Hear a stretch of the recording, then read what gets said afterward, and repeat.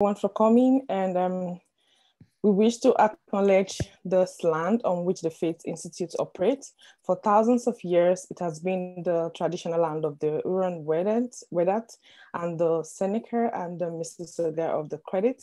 Today, this meeting place is the home to many indigenous people from across Turtle Highland, and we are grateful to have the opportunity to work on this land. And today we welcome Professor Abba Gumel, who is a professor of mathematics at the School of Mathematical and Statistical Science in Arizona State University.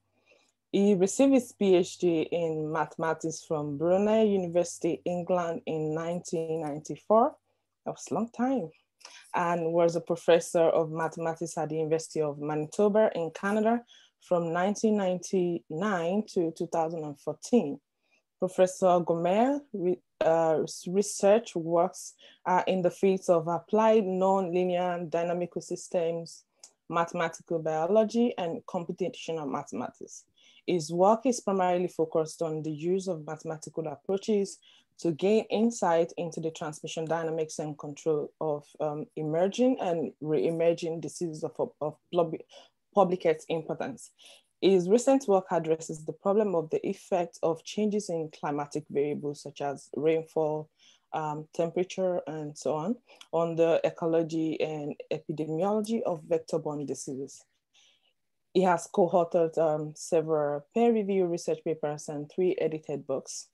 Professor Gumel has received numerous research awards and honors and is actively involved in numerous in science and technology capacity building efforts in the continent of Africa. He will give his talk titled Mathematics of Malariology, the Renewed Quest for Eradication. You're welcome to present. Excellent. Okay. All right. Let me see if I can share the screen. Sure. Okay. Are you able to see it? Yes, I can see. Okay, now how do I make it full view? Let's see. Screen. Excellent. Yeah, perfect. All right. Let me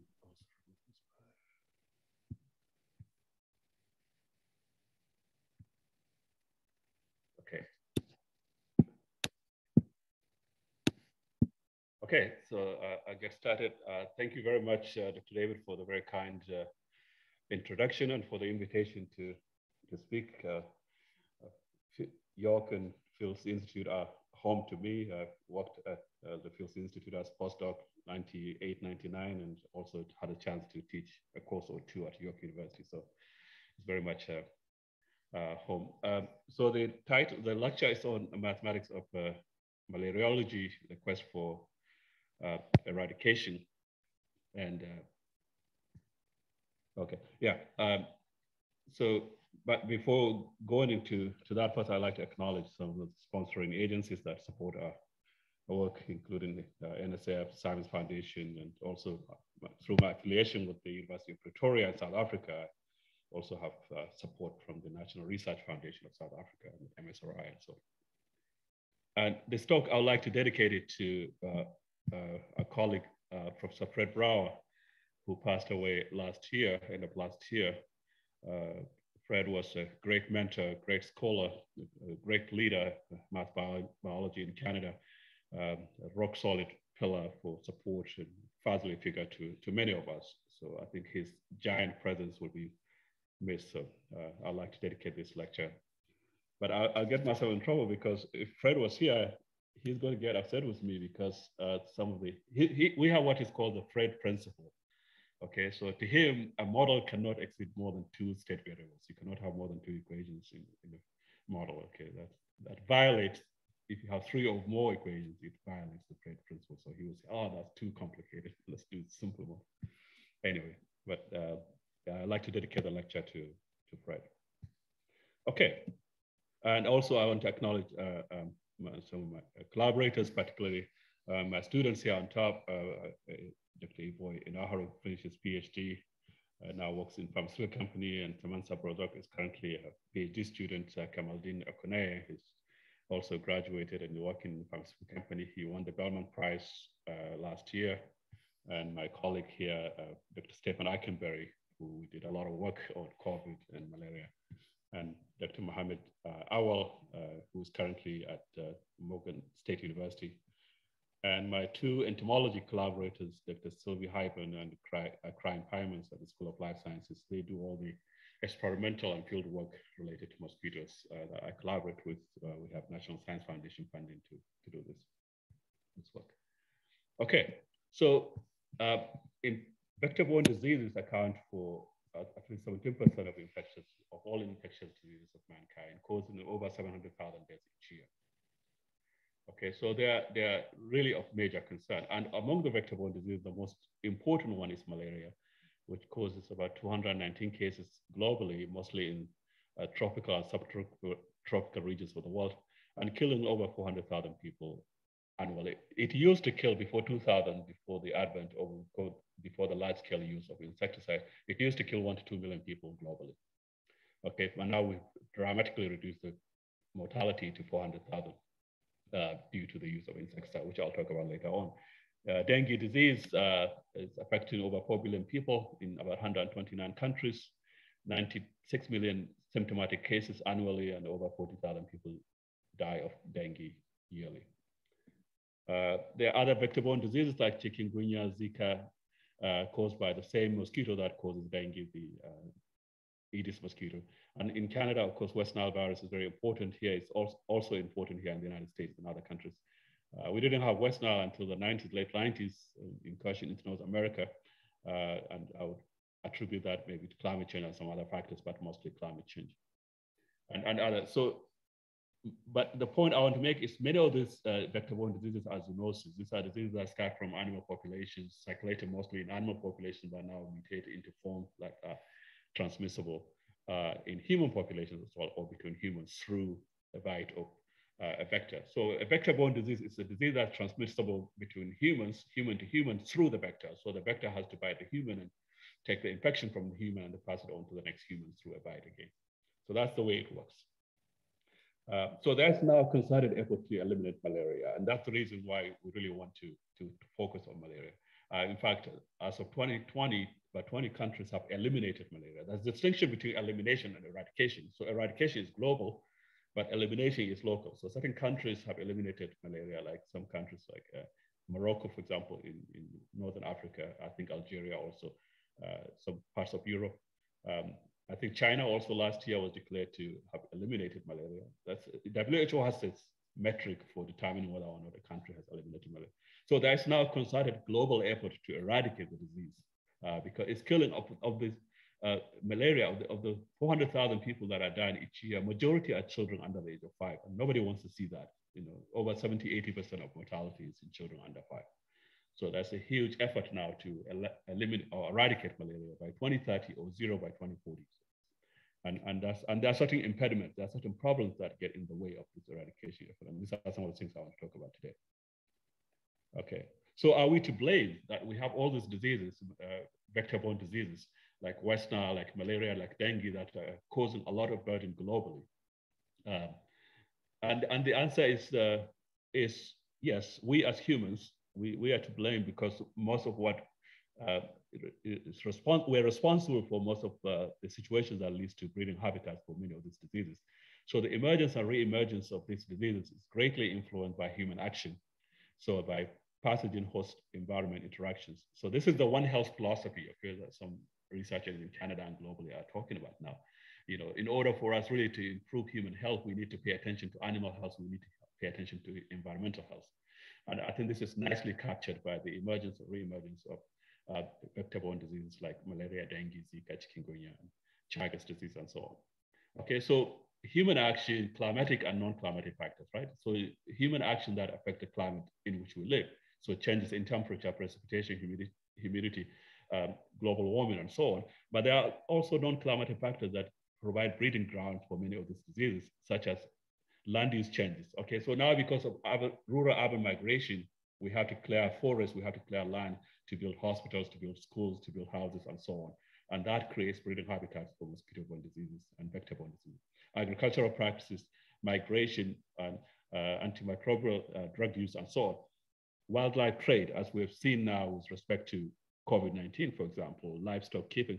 These are all actions, human actions that make us as humans vulnerable to diseases that are circulating in the wild, in animal populations.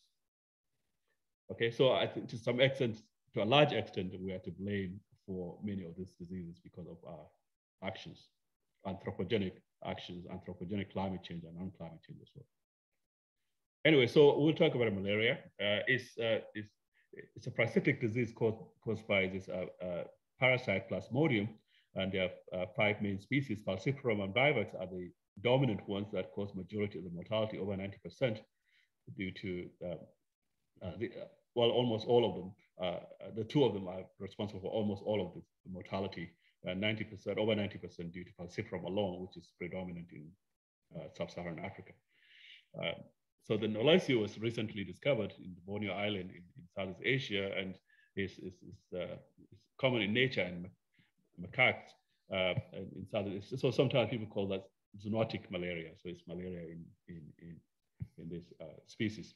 But anyway, so that's the cause. And there are so many vectors for malaria. Over 450 different species of Anopheles mosquitoes can vector malaria, but only 41 are major vectors. So to be a major vector, to be able to transmit malaria to humans, this Anopheles species has to be able to first habitually bite humans, second, live long enough to complete the supergonic cycle that I'll talk about later on, and third is to be able to have a Plasmodium, so to carry Plasmodium. Majority of these species will not do all of these 3 situations that's needed to become a major vector.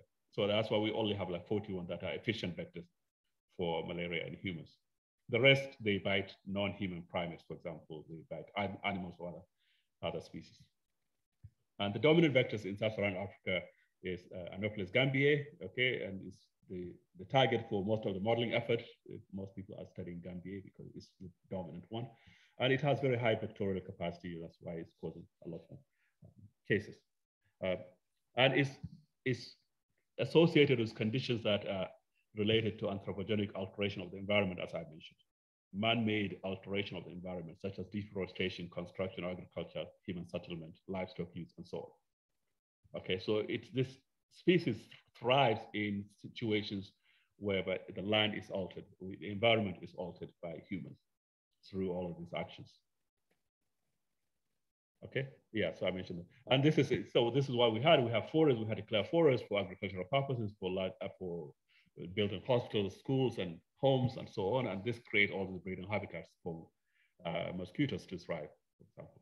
And the same here. Yeah, so that's this nice quote from Frank Livingstone. It's only when man cuts down the forest that breeding places for Anopheles gambiae become almost infinite. That's a cute quotation. Anyway, so back to the parasites. The parasite may have evolved some 130 million years ago.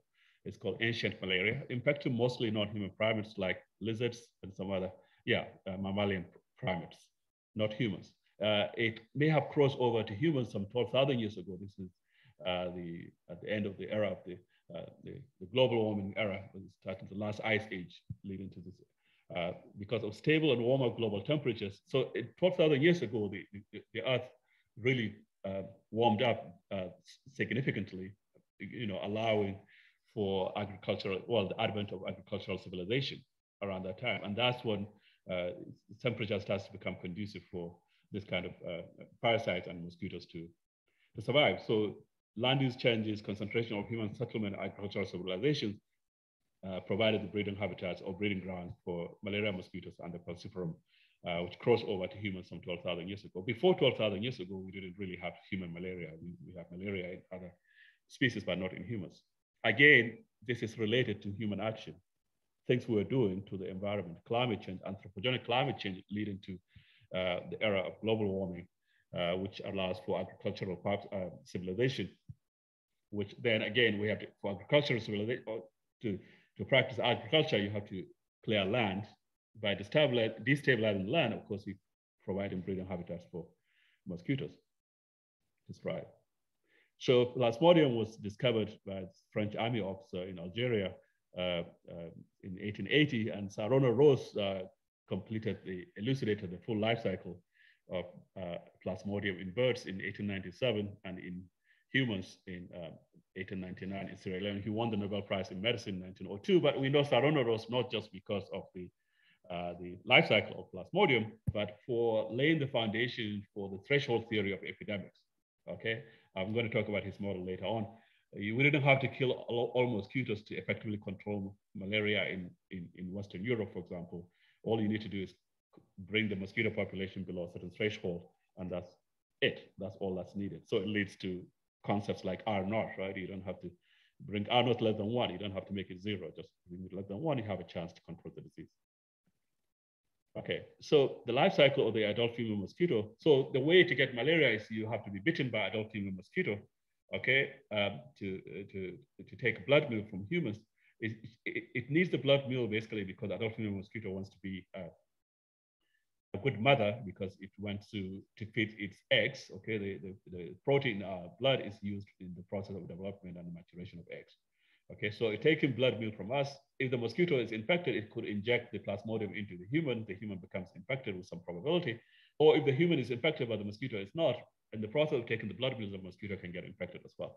So that's the way it works. So the disease is transmitted between humans through the bite of adult female Anopheles mosquito in search of blood meal from humans.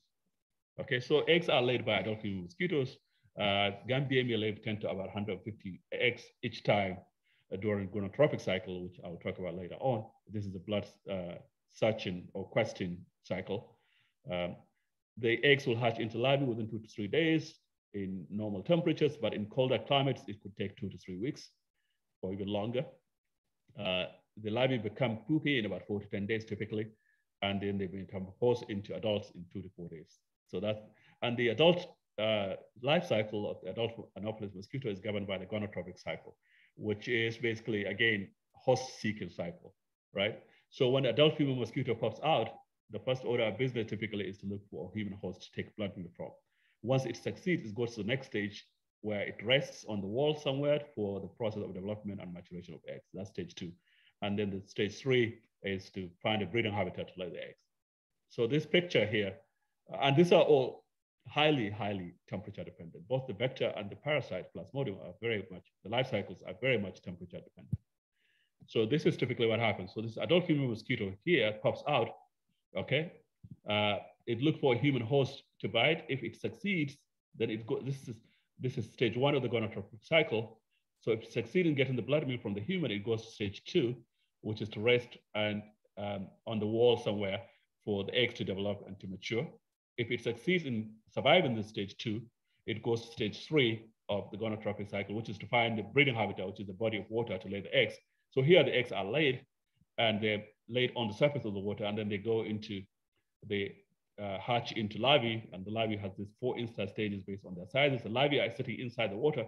They're feeding off algae and other resources or nutrients in the water, so that the sizes are increasing as they get more food, more resources, and they become pupae, and then pupae become, and the cycle continues. So typically, adult female mosquito may undergo gonotropic cycle like 3-4 times during its life cycle. So this is typically what happens with malaria, okay, the life cycle. So yeah. And so let's go back to the early control of malaria. Okay, this is the work of Sarono Rose. The simplest possible model for malaria disease was constructed or was developed by Sarono Rose. Again, he's a British surgeon who did great work in India and also in Sierra Leone and back in the United Kingdom. So the total human population is H of T, mosquito population is M of T, and X is infected humans, and Z of T is infected mosquitoes.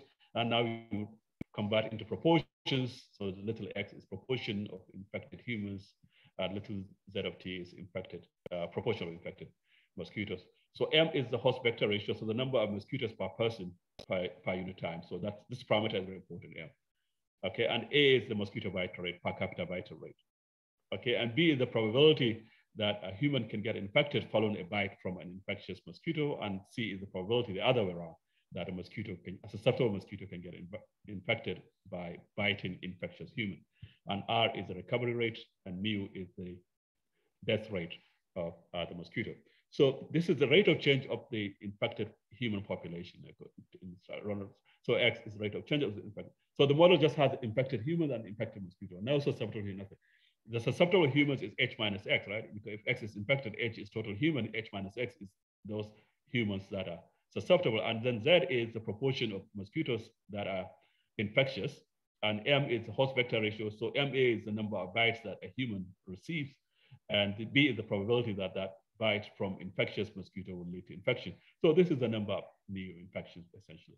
And so minus R, so this is the recovery rate of humans. So this infected human can recover from it. Similarly, the equation for infected mosquitoes is given by this. So M minus Z is susceptible mosquitoes. They bite infectious human X, and this C is the probability that this bite will lead to infection, and A is the bite rate. And 1 over mu is the average lifespan of the adult mosquito. So there's no immature mosquito, as you notice from the flow diagram I showed before, or the life cycle of the adult mosquito. You have the immature dynamics, egg, larvae, pupae, and so on. But the Sarono-Rose's model is really simple, but it's so compelling in its conclusion. But this, I should go back to my earlier joke, this will satisfy the Fred principle because it has only 2 equations. Okay, so if Fred was here, he will laugh, he will approve this. He will say, yeah, very good. Okay, so we can calculate the reproduction number for this simple model. By inspection, maybe this is the reproduction number from human to vector times that of vector to human. So this is the human to vector. So AC divided by R. So mosquitoes transmitting infectious mosquitoes, susceptible mosquitoes biting human. So infectious human transmit the disease to a mosquito. And this is how long the human lives. 1 over R is average duration before recovery. Okay, so and then the same thing from vector to human. Anyway, so M is in blue because that's the parameter that's most important. Sarono-Rose says, okay, just in order for us to effectively control malaria, we need to focus on reducing M. So R naught is the average number of new cases generated by 1 infectious mosquito in the human population, or 1 infectious human in the mosquito population, okay? So if you make it less than 1, of course, then you have the chance to control the disease. So how do you minimize R naught? So minimize whatever is in the numerator. M is dominant here. So reduce the host vector ratio. How many mosquitoes per person per unit time? So that's what Sarono-Rose says, okay? Reduce M, and that lays the foundation for habitat destruction. To reduce M, to reduce the number of mosquitoes, essentially we reduce the breeding habitats for mosquitoes, okay? But notice this model doesn't have progonic cycle. So once a mosquito is infected, this mosquito is instantaneously capable of transmitting to a human. Okay, and there's also no schizogonic cycle. When a human is infected, this human is instantaneously capable of transmitting to a susceptible mosquito. So that's the underlying assumption. But the progonic cycle is like 98 days. When a mosquito gets infected by taking a blood milk from myself, for example, if I'm infected with malaria, that mosquito is not ready for prime time. It's not able to transmit to the next human until after about 9 to 18 days, right, of progonic cycle. Okay, so that's a latency period before the mosquito becomes infectious. That's the same thing in humans. Once a human is infected with malaria, if it gets a bite from a mosquito, the mosquito may not get infected until the human survives this schizogonic cycle, which is typically 6 to 15 days. And this model also has a homogeneous mixing assumption. Mosquitoes are equally likely to mix with humans, all humans, and exponentially distributed waiting time in each compartment. Okay, so it's a simplifying assumption for more compartmental models, which I will also use later on. But anyway, this led to the first scientific control efforts against malaria, focusing on destroyed larval habitat. Okay, and that's the classical paper here below. You can take the reference. But then George McDonald came along in 1950s, and all he did was essentially modify the model slightly by just adding this time delay to capture this progonic cycle. That when a mosquito is infected, it's not instantaneously infectious. It's not able to transmit the infection to a human until after surviving this progonic cycle. And this probability of surviving that cycle exponential of minus mu tau. Tau is the time delay, mu is the natural lifespan, 1 over mu is lifespan. Okay, so and that's the only distinction or the only change, modification to the Sarono-Rose model. And I'm glad that Jack Blair is here because we're talking time delay models. He's the expert. If you have any questions, he will answer them. Sorry, Jack.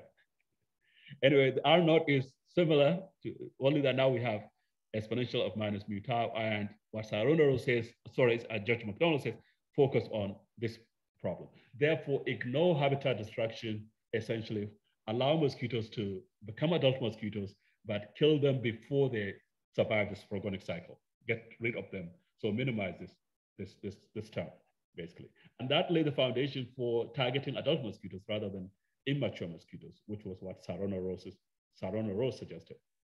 Okay, so this is really compelling. By just small change to the model, it led to a big shift in the approach, global approach to control the malaria disease. It now focusing on adult, and this is what's even happening today, based on McDonald extension of Saronaro's work. Just adding time delay changed the entire mechanism, control mechanism for the disease. The mindset for control is now targeting adult mosquitoes rather than immature mosquitoes. Yeah, so, and then DDT was synthesized in 1939 by Paul Muir, a Swiss chemist. He got the Nobel Prize in Medicine in 1948. This was, DDT was deployed during the Second World War. And it was observed to have this long-lasting residual effect. So if you spray it, its effect is still felt in the environment for weeks and sometimes even months. So that was very handy to know in the 1950s. And DDT was also used as pesticides in agriculture. So there's huge amount of use of DDT, both in vector control and also in agriculture. So that naturally, and of course, the kids are sprayed with DDT on the beach, protect your children against disease, carrying insects, so use DDT everywhere, so quite popular. Anyway, so that prompted another call for eradication of malaria in the 1950s until about 1960, motivated by McDonald's work. Okay, so IRS, indoor residual spraying, which means you go and spray indoors when the mosquitoes are in the second stage of the gonotrophic cycle, when they've taken a blood meal and they're resting on the wall. That's when they're defenseless. You try to kill them using these insecticides. A lot of success, mostly in Europe, not much success in Africa, but in Europe, in Americas, and also parts of Asia at the time. But resistance to DDT becomes a big problem, and the whole eradication effort had to be disbanded in the 1960s. There are also logistical issues and so on. But widespread use of these insecticides in vector control and agriculture resulted in the mosquitoes selecting to be resistant, selecting for resistance to DDT. And at the time, that was the best we had to control mosquitoes. So they had to disband eradication effort. Okay, but now between 2000 and 2015, also great success was recorded. I told you earlier on that we used to suffer like 1 to 2 million deaths each year due to malaria globally. Between 2000 and 2015, a large-scale use of insecticide-based interventions, IRS, indoor residual spray, and the use of bed nets resulted in a dramatic reduction in incidence and mortality of malaria in endemic areas. Okay, although other factors were responsible, were also contributed to the success, such as improved drug therapy and improved diagnosis or early diagnosis, and drug therapy like using artemisinin-based therapy and public health infrastructure have been improved. That's also played some role, but the main mechanism that really resulted to this extraordinary decrease in malaria incidence and mortality during the year 2000-2015 is attributed to the use of insecticides in endemic areas, particularly in sub-Saharan Africa. So, and the dominant mechanism is this long-lasting insecticidal nets, which I'll talk about later on. And there are 5 main classes of this nets, but I focus more on pyrethroid because it's the only one that is approved for use in this long-lasting insecticidal nets. And these are the nets. Okay, this is an example.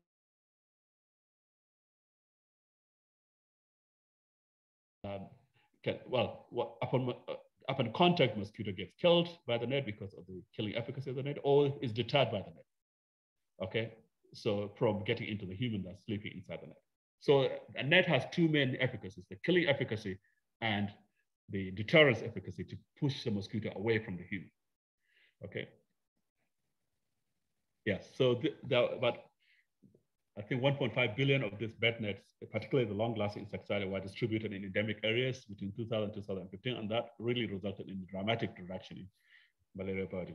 But then their large-scale use also resulted in anopolis selecting for resistance to pyrethroids and all the other chemicals that are embedded in IRS, the indoor residual spread. Okay, so the resistance ability to tolerate this doses of insecticide. So the insecticide, basically, there are toxic materials that are embedded in this net, okay, and this IRS chemicals that are used. So if the mosquito is able to withstand that, then the mosquito is said to be resistant. But if it's not, if it's lethal, if it kills the mosquito, then the mosquito is sensitive to the insecticide. And there are two main mechanisms for insecticide resistance. One is the knockdown resistance KDR mutations, which basically affect the nervous system of the mosquito and essentially leading to its death. So because of time, I'm not going to explain this in detail. And the other one is affecting the metabolic pathway. So to inhibit the mosquito from designing through the use of some enzymes that allows it to break down these toxics that are embedded in bed nets and so on, so that the mosquito becomes resistant. Okay, so those are the two main pathways for insecticide resistance in adult female mosquitoes. Yeah, but anyway, yeah, this I've already mentioned. Anyway, so the conventional bed nets are called ITNs, insecticide-treated nets. They are just dipped inside this insecticide bath, and they lose efficacy after several washes, so they're not really highly effective. So they have to be retreated. So you have to immerse them in this bath that contains the toxin or toxic material. Every 6 to 12 months, you have to keep doing that. But the long-lasting insecticidal nets are more effective. They last, they withstand many washes. They can last about 3 years. So 20 washes. This is by WHO standard. And there are even advanced versions of this LLINS, which you may treat them with these PBOs that inhibit this metabolism of pyrethroid that I mentioned earlier on. And you can also use adjuvant that decreases mosquito fecundity, so to reduce the number of eggs laid or number of offspring produced afterwards. Anyway, so the dramatic reduction was due to the use of insecticides, mostly long-lasting insecticidal nets and IRS. And that resulted in about 81% decrease in actually the number of malaria cases and mortality in the year 2000. Okay, so in 2015, we compared the data with the data of 2000. You see that about 80% reduction. And of the 80%, 68% is due to the use of long-lasting insecticidal nets. So the main mechanism for the control of malaria is really the use of this super duper bed nets that are highly, highly effective. Okay, and the preventive measures for eradication of malaria is basically vector control that I mentioned, LNINS and IRS, and personal protection against mosquito bite. And there's also now an effort to design an effective vaccine against malaria. That's also the therapeutic measures. We have a really good drug that's being used to treat malaria. This artemisinin combination therapy discovered by the Chinese scientist Dr. Tu Yu in 1972, won the Nobel Prize in 2015. Anyway, so the main focus is this insecticide-based intervention. I've mentioned before, 20 countries, including China, have eliminated malaria. There are many other countries that are trying now, particularly in sub-Saharan Africa, to also eliminate malaria. So there's this sustainable development goals of getting rid of malaria globally by 2030, and that's the 0 by 2040 initiative to also get rid of malaria. Okay, then the main stumbling blocks for eradication is, as I mentioned, is the resistance to all the currently available insecticides used in RS and long-lasting insecticidal nets. Anthropogenic climate change.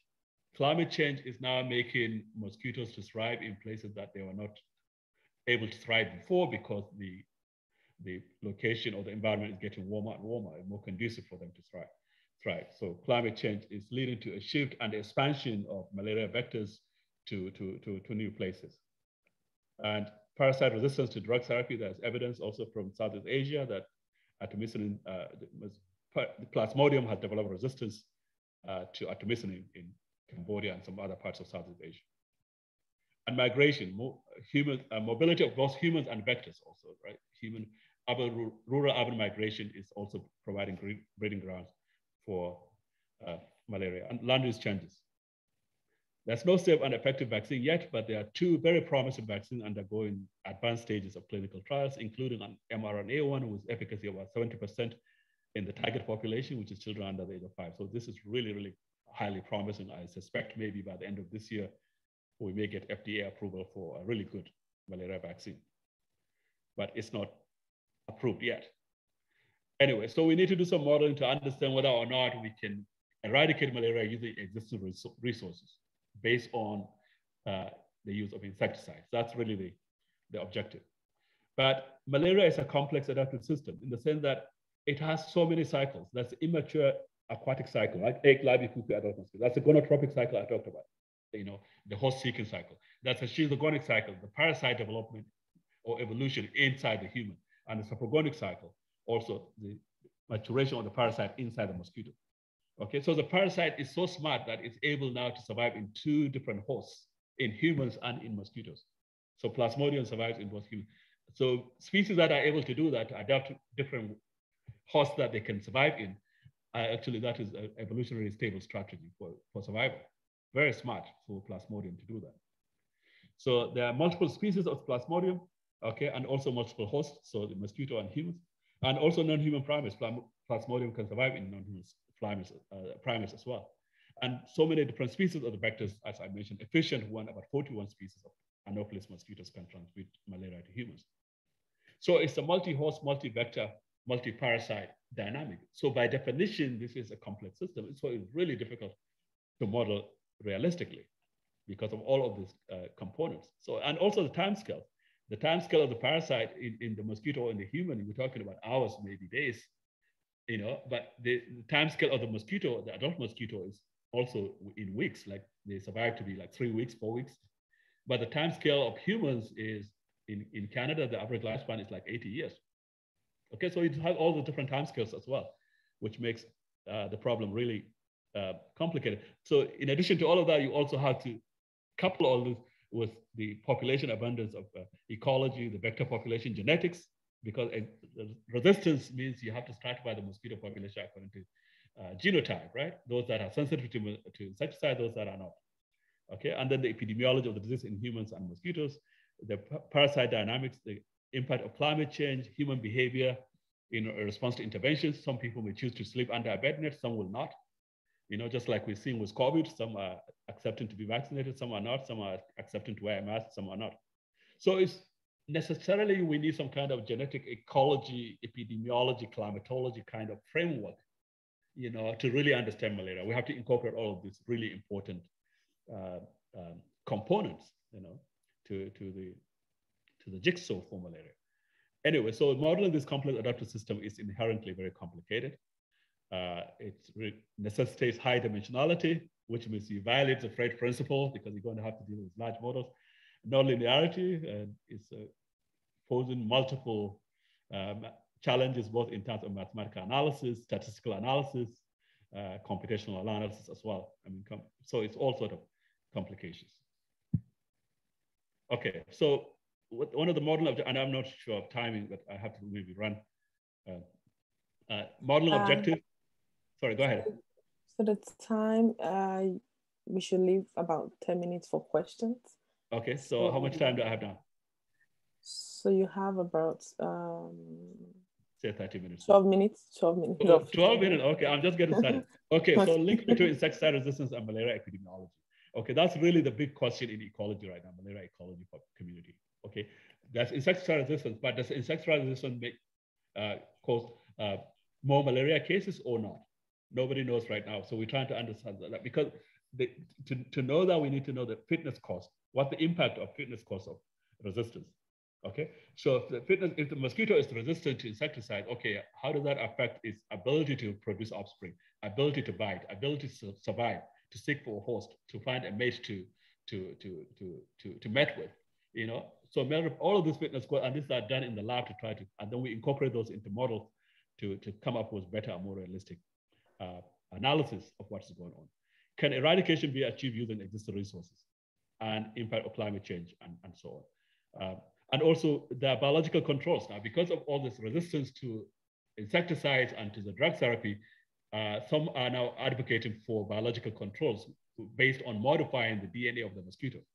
Okay, so because of time, I may skip maybe some of this because of time. Anyway, the simplest possible model we can come up with captures the life cycle that I've shown before. Okay, so we split the total mosquito population according to two main cycles. The immature, so eggs, larvae, pupae. We have the 4 instar stages for the larvae, and the adult dynamics for the mosquito is SEI, susceptible, exposed, and infectious mosquitoes. And for the humans, we use SEIRS kind of formulation, but then some of the humans are protected, meaning they sleep under a bed net consistently each night, okay? And some are not protected, okay? So we allow this human behavior component in the model. Okay, so this is typically the model. Okay, let me start from here. This is so X is the first stage of the gonotropic cycle is X, the host seeking, and Y is the second stage, the resting to develop eggs, and Z is the last stage, which is laying the eggs, okay, on a breed. So if some mosquito, adult mosquito is here in X, so it's susceptible and it's in stage 1 of the gonotropic cycle, the host seeking rate is BH, okay? So this mosquito is looking for a host. This host may be sleeping under a bed net, okay? This is the proportion of humans that are sleeping under a bed net is pi H, or may not be sleeping under a bed net, pi U.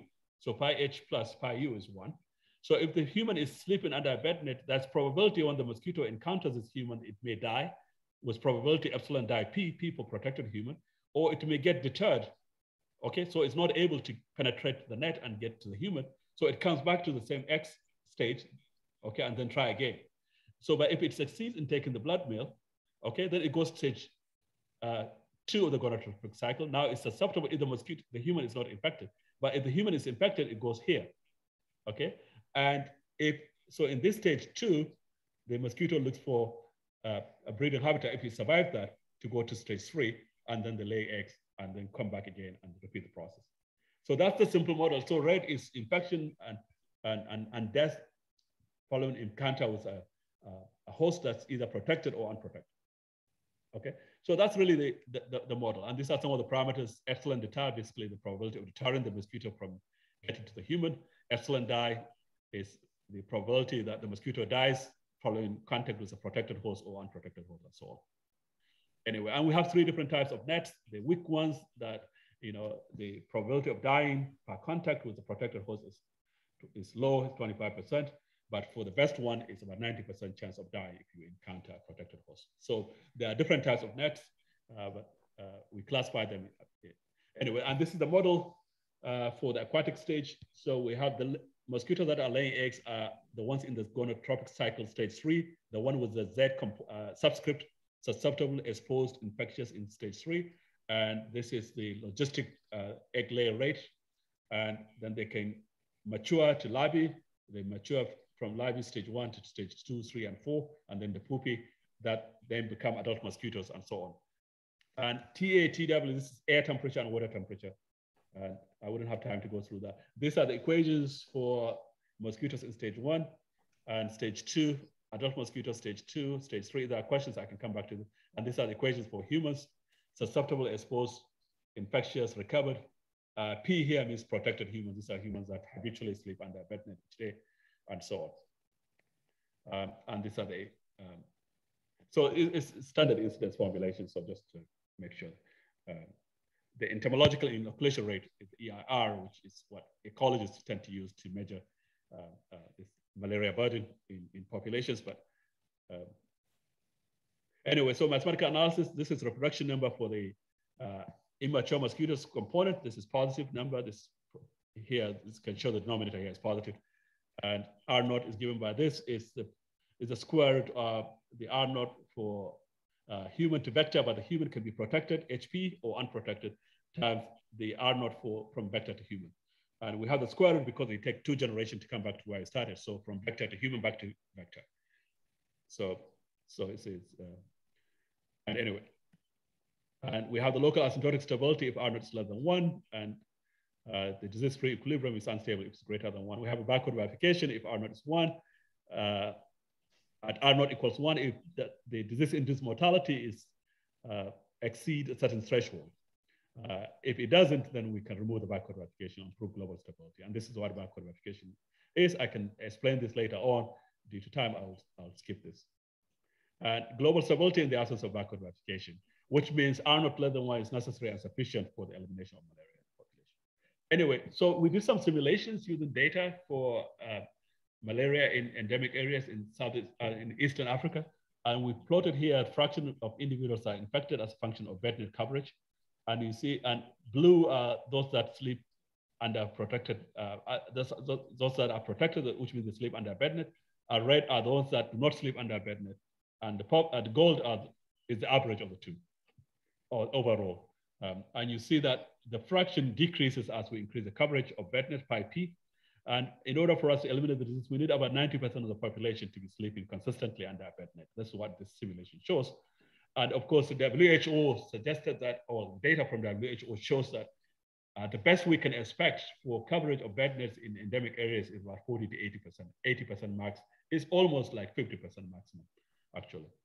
And so we're not going to achieve, based on the parameterization, 90% coverage. It's just not feasible to do that, okay?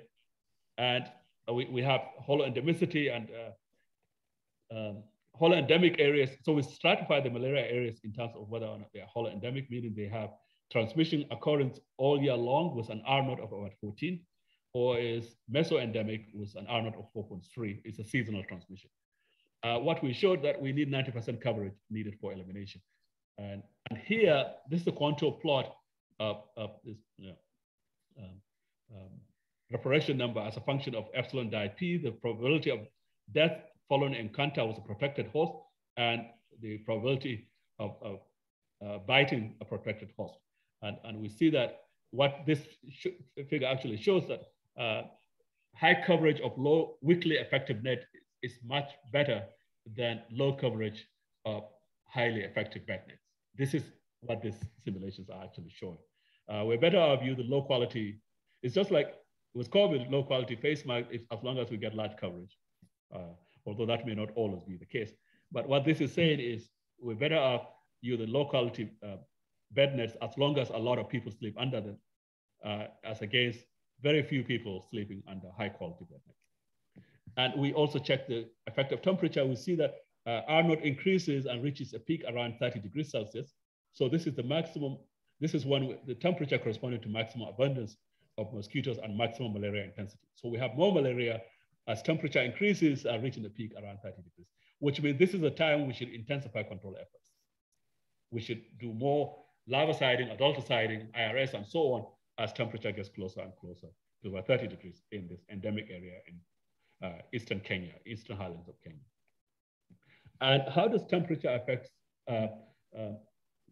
malaria potential under different global warming scenarios? Okay, so this is the parasite rate in 2 to 10-year-olds in Africa taken in the year 2000. Okay, so red is bad news, blue is good news, and so on. This is what it, and you see that it correlates nicely with R naught, the parasite rate and R naught. Okay, so what we want to do is what happens to this malaria map or this R naught malaria map as we change temperature due to global warming, as global temperature increases due to warming. This is pre-long-lasting insecticidal nets, right? 2000. Remember, 2015 was when we started massive use of insecticide-based interventions. So this is pre-insecticide intervention, 2000. This is what's happening, and it correlates nicely with R naught. So we plot R naught for all the countries, and then you see that it's matching the data for parasite rate. So this is quite good to see. So we had to use some GIS. This is one of my collaborators actually did this coding for this. Okay, so what happens if global temperature changes, increases by 1.5 degrees based on this RCP scenario, okay, by 2030? If there's a 1.5 degree increase in global temperature, in average global temperature over the next, by the year 2030, over the next eight or so years.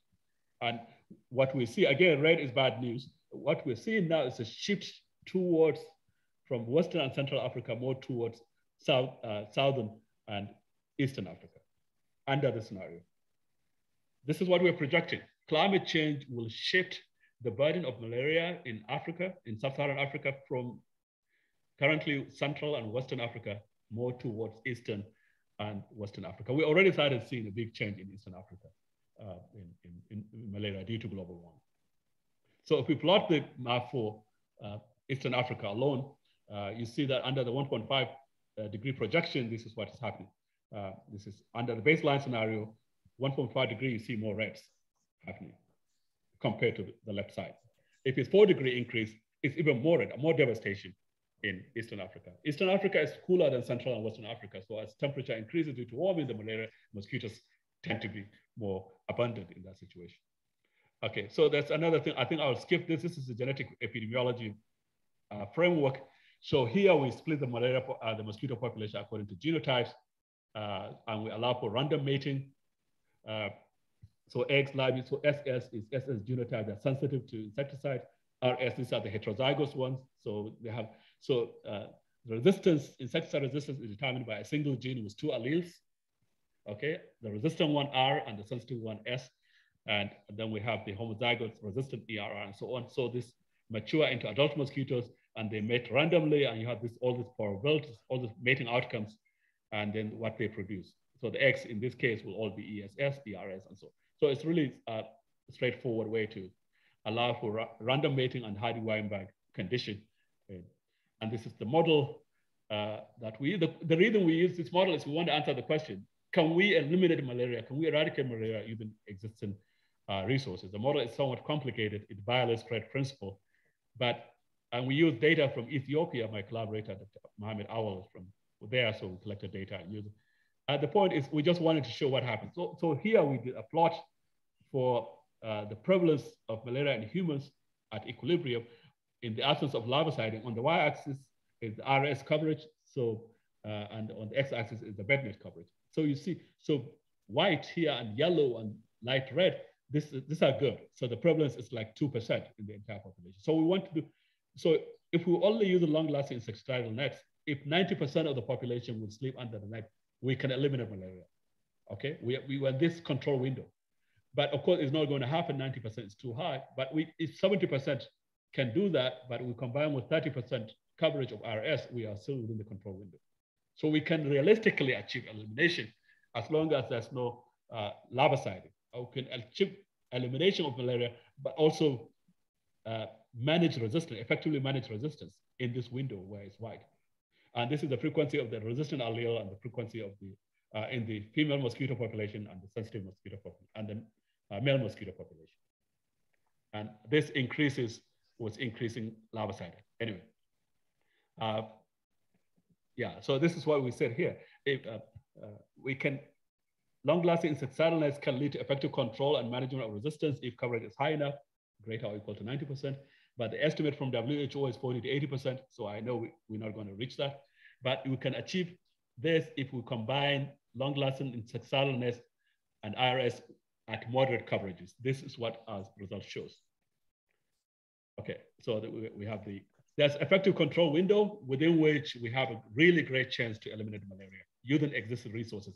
But the size of the effective control window is dependent on many factors associated with the fitness cost of resistance, including larvicide coverage, proportion of new adult mosquitoes that are female, level of dominance of the resistant allele in heterozygous. Heterozygous means the gene has 2 alleles. One is resistant, one is sensitive. So the level of dominance of R against S is very important. The higher that dominance is, the lower the more the probability of shrinking the control window.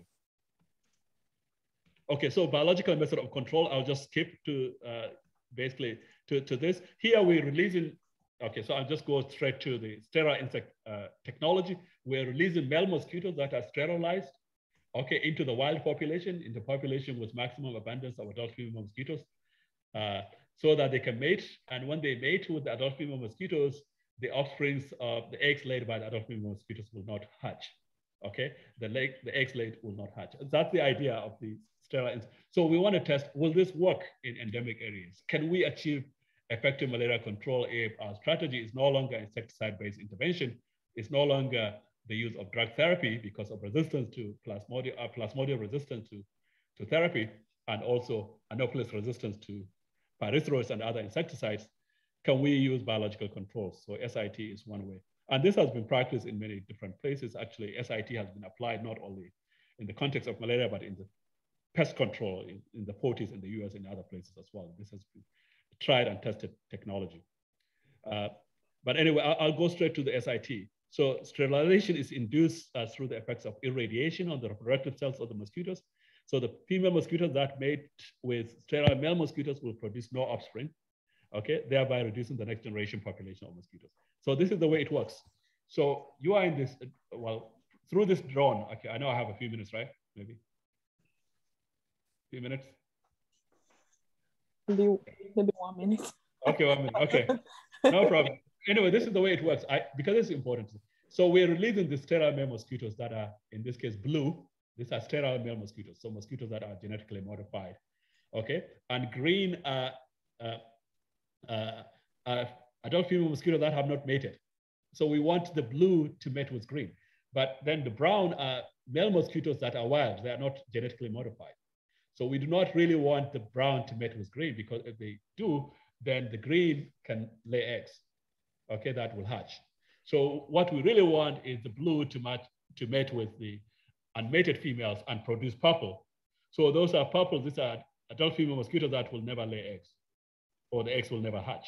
Okay, so after one generation, we see that most of the mosquitoes are purple. That's not the ones we want. There are sprinkles of green unmated females and also wild males that are. So that's the strategy, okay? So, and then those mosquitoes will lay eggs. If they are purple, the eggs will not hatch. So this is the dead end. But if it's green, the eggs will hatch and become larvae and pupae and then continue the process again. Does that make sense? Okay, and that's the equation. Okay, so we release this is total number of male mosquitoes that are sterile. So if they mate with unmated females, okay, they will not, eggs will not hatch, and that's the dead end, they move here. But if they mate with wild males, okay, then the offspring, the eggs laid will hatch, and they move here, and then they move over here, and then produce pupae, and then adult mosquitoes, and that's the way it works. The pupae, okay, so a proportion after the pupal stage, a proportion become adult female mosquitoes that are females, and the remaining proportion 1 minus RR males. Anyway, so we showed this simulation that it works, but because of time, I have to skip this. This is the female mosquitoes that have mated with sterile males. Those are the ones we want to survive at steady state. Okay, we do not want the female mosquitoes that have mated with the wild males, because those will lay eggs that will continue to produce more mosquitoes. And this we have shown. We ran the simulation for the first 2 years to stabilize things, and then we reduce the mosquitoes after 2 years, sterile male mosquitoes. And we see at steady state, these guys dominate the other ones, and that's the way we want. Okay, anyway. So in conclusion, the population abundance of mosquitoes is crucial to understanding what's going on with malaria. There's optimal temperature range within which we have maximum mosquito population. And also malaria intensity is about 28 to 30 degrees Celsius in most of sub-Saharan African countries, particularly in Western and Central Africa. There's a barcode application, which makes disease control more difficult if disease-induced mortality exceeds a certain threshold. And malaria burden in sub-Saharan Africa is shifting eastward and southward, okay, based on the 2080 and 2030 International Panel for Climate Change emission, greenhouse emission scenarios. There's this control window in LNIS stage within which, in parameter space within which insecticide-based intervention can lead to effective control of malaria, while also effectively managing insecticide resistance. We can eradicate malaria using existing resources. I think this is what we are saying, as long as we are very careful in choosing the coverages of these resources optimally. Okay, we can eradicate malaria based on this. And with SIT, this is also promising, particularly if we release large number of, so here we have to use impulsive differential equation system, because the question is, when is the optimal time to release, and how many do you have to release? Do you release weekly, monthly, yearly? And for how long do you have to do it? There are all logistical questions which we've been able to address using modeling. Okay, so if we release large number of sterile mosquitoes for a 1 year period, like 100,000 for 1 year period in this area, Cape Samoyed area in Kenya, we could actually lead to elimination in that local area. But the final thing, this is the end of the presentation. We need to pay attention to the big picture. Most of these diseases, most of the vector-borne diseases that we talked about, and also diseases that are really deadly for humanity, human disease like Manchurian plague, the 1918 pandemic of influenza, and the COVID right now, are killing millions of people around the world. They are mostly zoonotic. They are diseases that are initially circulating only in animal populations. And then they start to circulate in both animal and human populations. And then you have mutations that leads to forms that are transmissible between humans. But we are responsible for many of these diseases. They are all related. They are zoonoses. They are all related to human encroachment of the wildlife, okay, through animal farming, through whatever it is, deforestation and so on that we do. So non-pharmaceutical interventions can be a stopgap measure to get ourselves out of COVID and so on, but it's only a matter of time before it comes back again, okay? As long as we continue doing what we're doing, that means we are destabilizing the environment, okay? Through deforestation, through agricultural purposes, through climate change, and all of those things that humans do. As long as we're not careful in how we do those things, until we control these things, deforestation, wildlife trade, concentrated animal farming, and climate change, unfortunately, history will continue to repeat itself. And I thank you for listening. Wow. Thank you so much, Prof. That was fantastic. Yeah, but sorry I took too long. Sorry. It's okay. That was a lot of information. I know people have questions, but the first question I would like to ask briefly is, as we know that we have a very high temperature in some areas in Africa. So I was just wondering, when we have the temperature up to like 30%, is it still possible to eradicate when we combine long-lasting insecticide and IRS? That's a very good question. Yes, so 30 degrees, yes, is quite common in many places, actually, in Western Central Africa. 30 degrees is quite common, even higher than 30 degrees is common. Yes, so that's what we showed with the control window, with effective control window.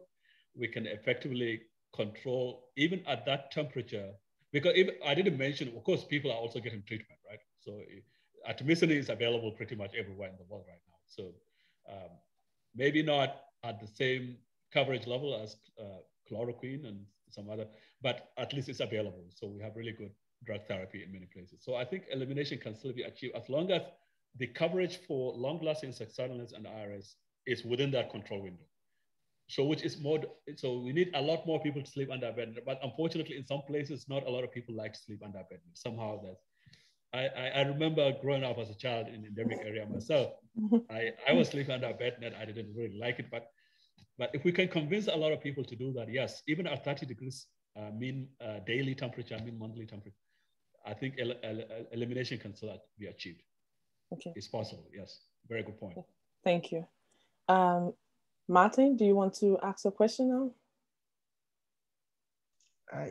Yeah, I was just going back to your Hardy-Weinberg equations and the model you were looking at with resistance. I put it in the chat. I'm assuming that the resistance mechanism you have within that model works on both pyrethroids and the insecticides used in IRS. So it's just assuming that it's a similar mechanism.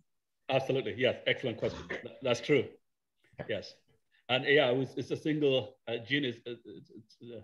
Single gene with two alleles and random mating and the Hardy-Weinberg, yes. And the mechanism is both for resistance to both the bed nets, the pyrethroid, and also the other chemicals that are embedded in IRS. True, all of them, yes. That's okay. The assumption. Very good question, yeah. I've got one more question, but I think other people will want to turn. So, go ahead, you have the floor, come on. Yeah. Oh, okay, okay. Well, most of the talk, because it's been, I did a lot of this from my undergrad, but most of it's a long time. But most of the talk seems to be focusing on falciparum and eradication of falciparum. With the really long dormant stages in the liver with Vivax, does it make eradication more feasible, less feasible? Because that's kind of, I remember talks on this when I was an undergrad, and obviously that's, going back more than 10 years now. Times have changed, kind of thing, and they felt at the time it was only just debating whether or not it was possible to eradicate malaria. But does it make a difference if you shift focus from falciparum to Vivax? Well, so the reason people focus on falciparum because it's what's happening in sub-Saharan Africa, right? It's the dominant. Yeah. So biovacs, of course, yeah, it's also extremely important. The two account for pretty much all the death, but biovacs tend to tolerate cooler temperatures. So it's tend to be in more temperate areas where the burden of malaria is not as high as it is in sub-Saharan Africa. So that's really the focus. But yeah, I agree totally. It should be both. It should be both biovacs and falciparum, definitely, to achieve. I just wondered if I wondered in terms of modeling it, the dormant stage in the liver would possibly make it more challenging in some respects. I think so. I haven't done the modeling at that liver stage. I know some other colleagues and collaborators have done that, but I haven't. But I think yes, it will be, because then you have to look at multi-parasite, right? It's not single parasite. It's not just falciparum. Now you have two parasites at least, biovacs and falciparum. I'm looking at their dynamics. I think the person who's done a lot of work on the in-host dynamics is in France. I should not forget his name. Okay, the name escapes me right now, but I'll try to remember and get back to you on that. But I know there's also, yeah. I was just interested. Okay.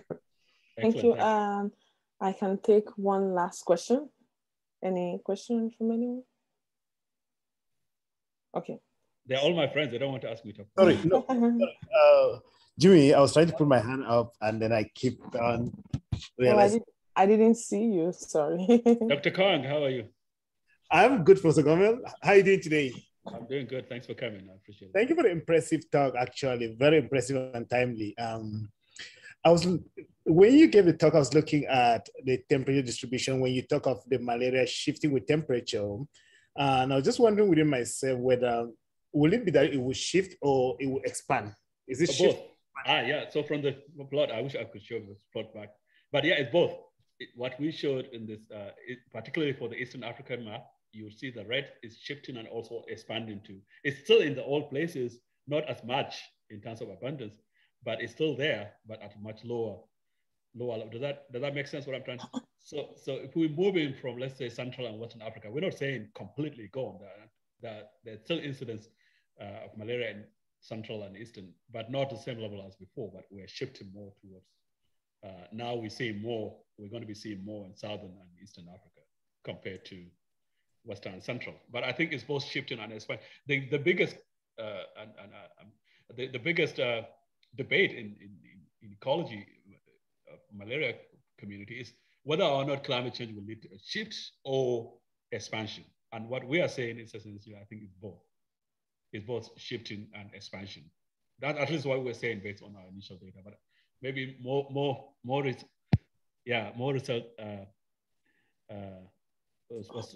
More research is needed for this to really answer the question, but at least based on simulation.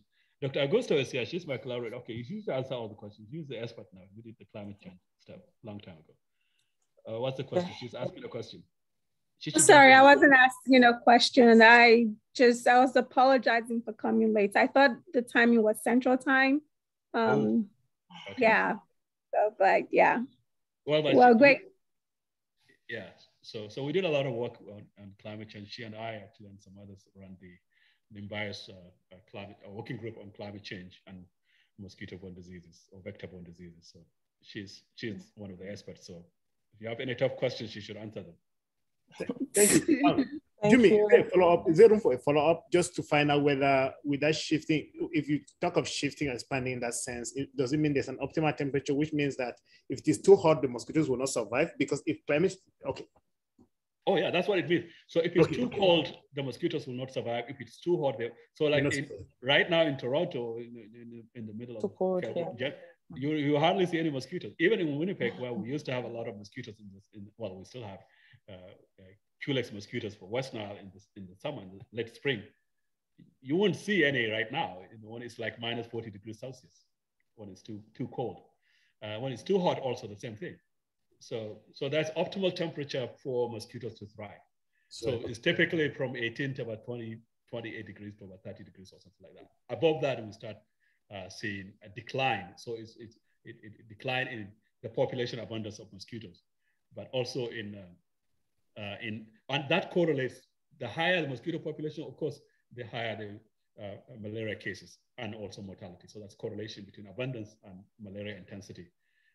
But there's optimal temperature. So it goes from 15 to, there's also optimal precipitation. So we did a paper, one of former students actually at York University, Dr. Abdul he was a student of Haifin Zoo. So Haifin Zoo, actually, I don't know if he's here, but he does a lot of really good work on tracking Culex mosquito population at York University. So he works with PHAC and to make estimates on a weekly by weekly. So really a very good study that he does. But anyway, so for the Culex in the Peel region, I was actually going to mention that in the examples, but I didn't have time. We did this simulations for the Peel region in Ontario, where you guys live, the Culex data, and we show the correlation, the optimal temperature and also optimal precipitation level that will show maximum abundance of Culex mosquitoes, which again suggests when is the best time to intensify control strategies. So when do you have those entomologists running around spraying, you know, that's the time when you have the maximum population of the mosquitoes, and also so that's certain temperature and also certain precipitation levels. Thank you so much, everyone. I know we still have questions, but unfortunately we have to finish. I'm free. Anybody has questions, any comments, especially from students?